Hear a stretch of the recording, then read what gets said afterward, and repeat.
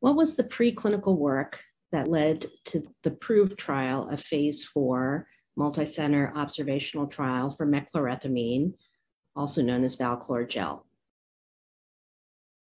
Valchlor gel has a long history that goes back to the 1940s when it was first actually FDA approved as a systemic agent for a variety of lymphomas to be given by IV.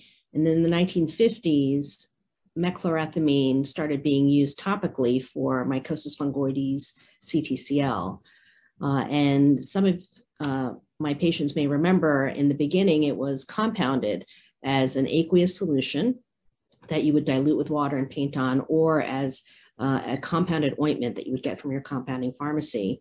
But it still wasn't FDA approved officially yet. So in the mid 2000s, a multi-center effort led by Dr. Stu Lesson for a randomized controlled non-inferiority study among 13 centers was performed to look at a version of mechlorethamine gel, also known as Valchlor, and compared it to the compounded ointment.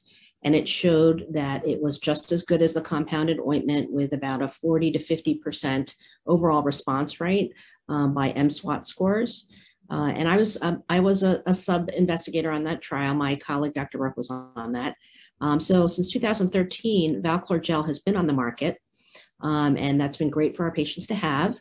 But we all became very interested in what we call real-world use of Valchlor.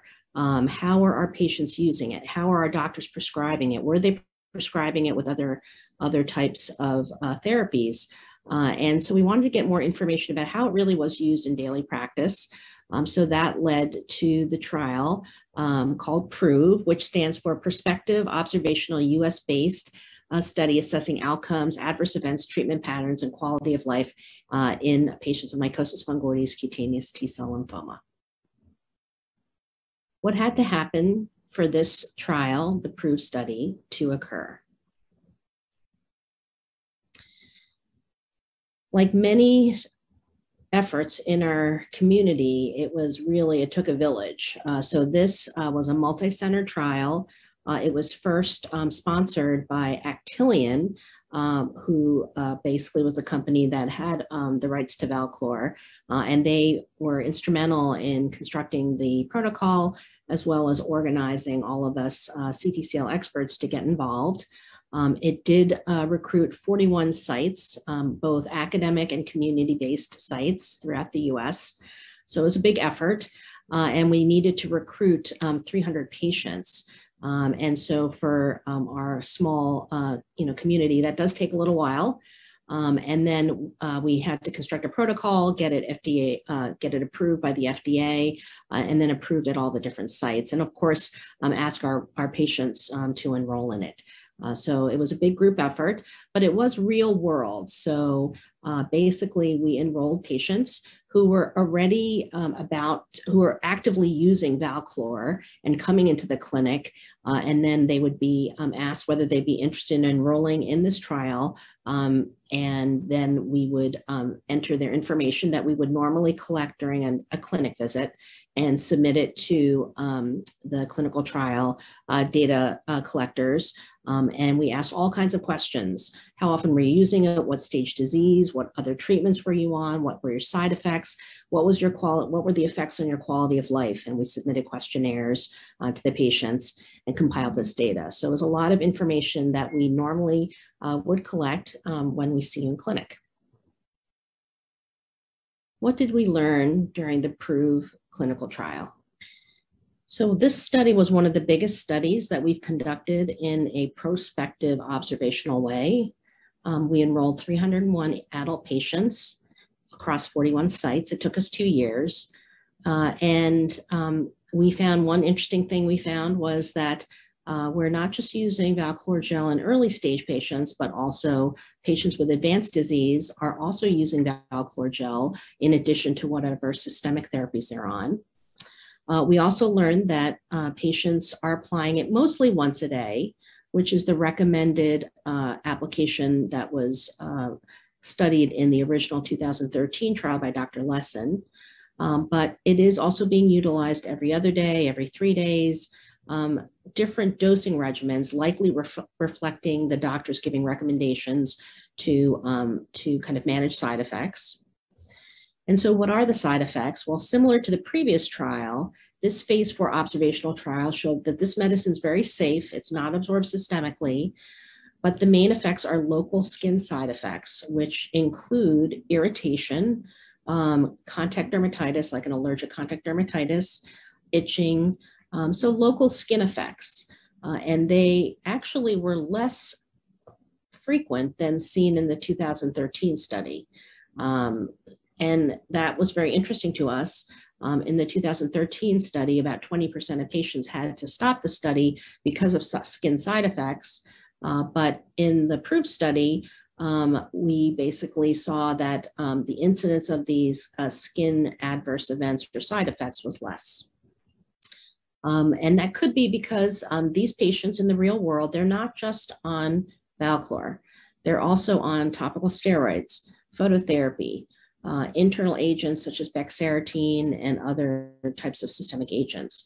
So we did see a lot of combination therapies that people were on.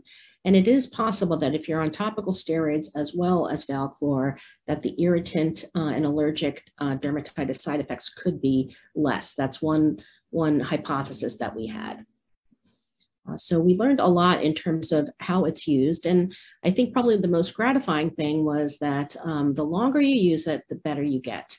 So at the time to response, which was published recently this year in the American Journal of Clinical Dermatology, we learned that Valchlor gel, the peak response, it actually can take 18 months of treatment before you see full responses in the real world. So remember, this is a real world study. It's different than a clinical trial when you get approval of an agent. So patience is key. Continuing to follow treatment, for the long haul is key. And then finally, our quality of life questionnaires that we gave to patients showed that patients who responded to Valchlor, their health-related quality of life did improve based on what we call the Skindex 29 questionnaire.